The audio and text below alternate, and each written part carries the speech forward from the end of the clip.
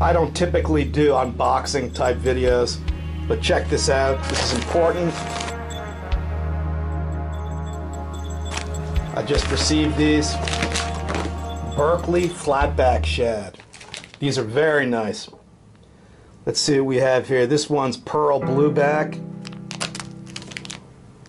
senorita,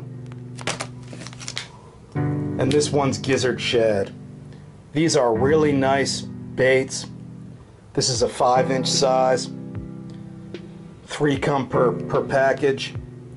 And a primary reason I'm doing this video, this lure is no longer made.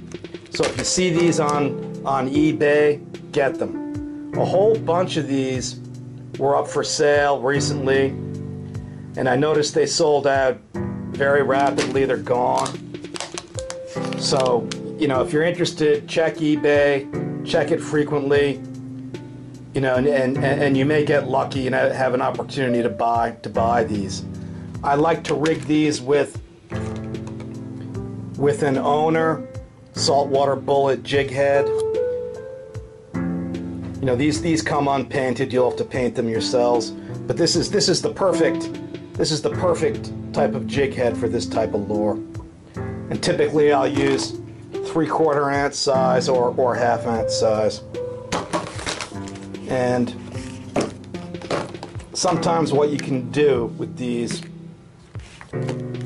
if you want a thinner profile, you can remove some of the material off the belly of the lure. It probably doesn't make much difference, but I do that sometimes. And while we're at it, I just wanted to do a follow-up from a video I had done a while back. I like my floating pliers so much that I ordered a backup pair. These came from China. They took about 3 weeks to get here. These are really great for kayak fishing. I really like these. And these were inexpensive. And shipping was free. It did take several weeks for them to arrive. And if you're going to order these, make sure you get the ones with the metal insert. Those are the ones that I prefer. And you can find that other video if you'd like more information on these pliers. So this is a very versatile lure. You can throw these on, you know, spinning tackle, bait casting tackle. The fish really seem to key in on this size. You know, pike in particular like these.